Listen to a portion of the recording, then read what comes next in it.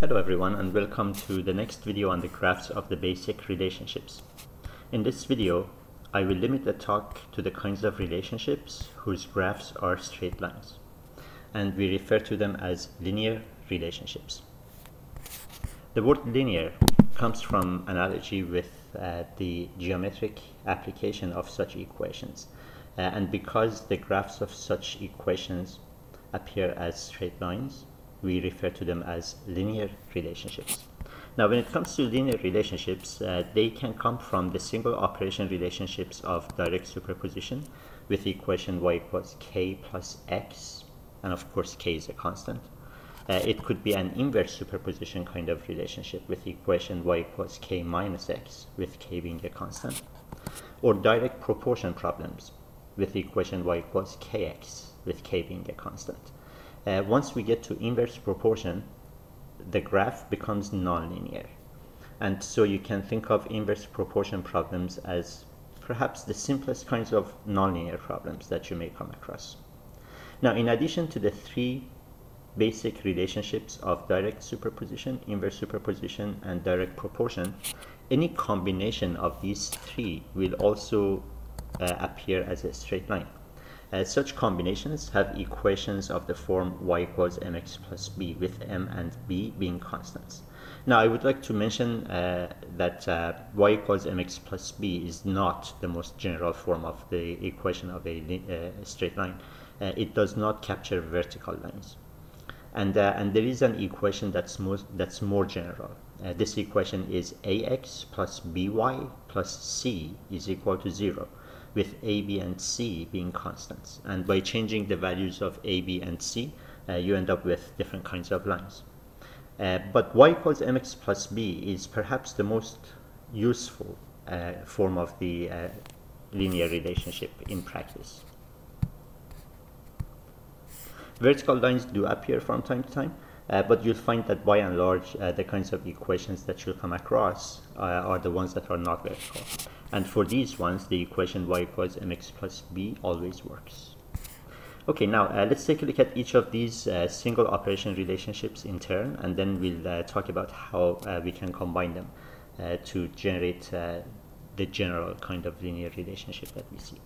As far as single operation relationships go, for direct superposition, the equation is y equals k plus x, with k of course being a constant. Here we have an example of such a relationship with k being 1, y equals 1 plus x.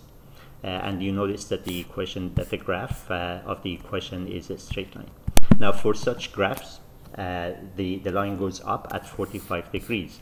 And that's sort of expected because x and y increase and decrease by the same amounts. Now, for the 45-degree angle to show itself, you have to make sure that you have equal sized units on the x and the y axes. If the units are not of the same size, then your graph will either become squashed, compressed, or it becomes dilated or elongated, if you like. And in both cases, the angle will not show as 45 degrees. The slope of such a line is 1. Let's take a look at this line, y equals 1 plus x. And of course, the slope of 1 is the same as 1 over 1, with the 1 on top representing the change in y, and the 1 down would represent the change in x. So what we're talking about is that a change of 1 in x, if x changes by 1 going up, then y goes up by 1. That's how you get the 45-degree angle. And this is expected again because that's what direct superposition problems are all about. Both x and y increase and decrease by the same amounts. Now, the effect of changing the value of k is pretty interesting. If you raise the value of k, then the line as a whole moves up. To show an example of that, let's take a look at these two lines. Y equals 1 plus x, with k being 1. And here we have y equals negative 2 plus x, with k being negative 2. And you notice that as k goes from negative 2 to 1, so its value increases, the line as a whole moves up. Okay, so these are direct superposition problems. Next, we have inverse superposition. And inverse superposition problems are the ones that have equations of the form y equals k minus x. For these, the graph is a straight line going down at 45 degrees. So here's an example of such a relationship. With k being 1, we have y equals 1 minus x. And you notice that the line is going down at an angle of 45 degrees. Once again, for the 45-degree angle to show itself, you have to make sure that you have equal sized units along the x and the y axes. If you don't, then your graph becomes either compressed or dilated. And the slope of such a line is always -1. You can think of -1 as -1 over 1. And again, the top is delta y, change in y. So y goes down by 1. And underneath we have 1, which is the change in x, delta x. And that means x goes up by 1. And what that means is that when x goes up by 1, y goes down by 1. The effect of changing the value of k is the same as direct superposition. The larger the value of k, the higher the line. As an example of this, we have the two lines y equals 1 minus x, with k being 1, and y equals -2 minus x, with k being -2. And you notice that as k goes from -2 to 1, in which case its value increases, the line as a whole moves up. Alright, next we have direct proportion problems, and the equation for these is y is equal to k times x, with k being a constant. The graph is a non-vertical straight line going through the origin. Here is an example of that, with the value of k being 1/2. Y is equal to 1/2 x, so y is half of x.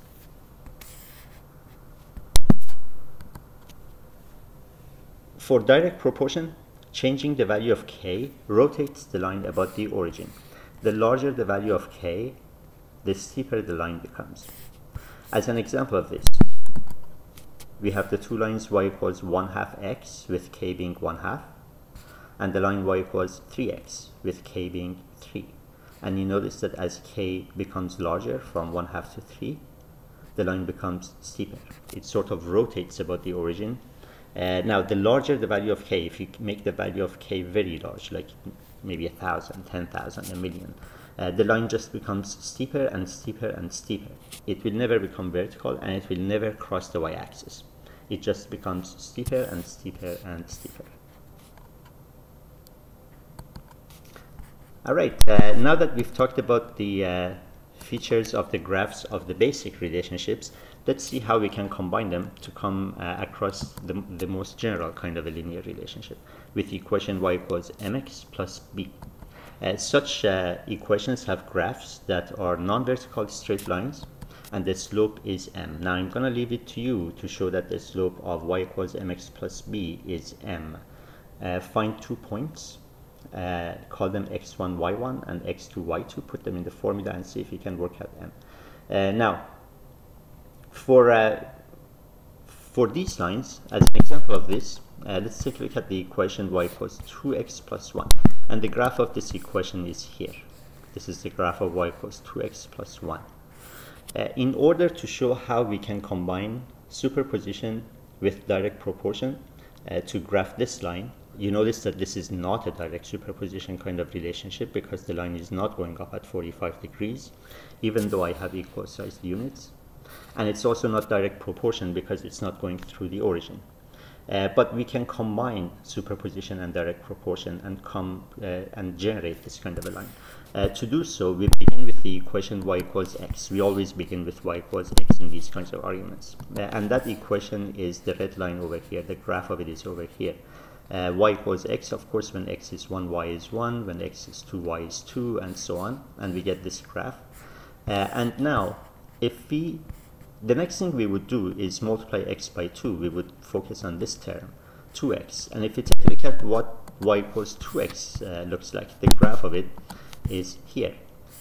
We did mention that for direct proportion problems, which both y equals x and y equals 2x are direct proportion, they go through the origin here. If you increase the value of k, in this case going from 1x to 2x, then you end up rotating the line. And in fact, because the coefficient of x becomes the same as the one in the blue line, the slopes are the same. And so they are parallel. Now next, once we have rotated the line so that it's parallel to the blue line, Then we add the 1, and this will raise the line. It will raise the orange line to blue line. So you see y equals x, the red line. Change 1x to 2x, and you rotate the line. And then add 1 to raise it. Thank you very much for watching this video, everyone. In the next few videos, I will be taking a look at some select nonlinear relationships. These include inverse proportion, exponentials, logarithms, and roots. Take care and see you soon.